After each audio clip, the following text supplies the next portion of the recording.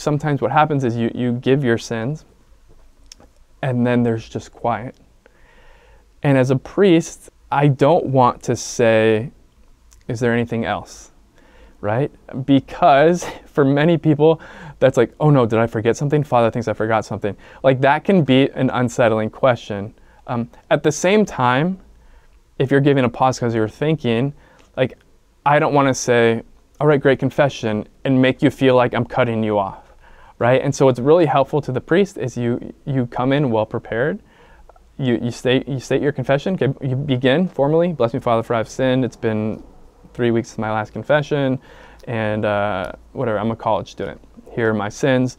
These are my sins, and for them I'm truly sorry. Concrete start, concrete end.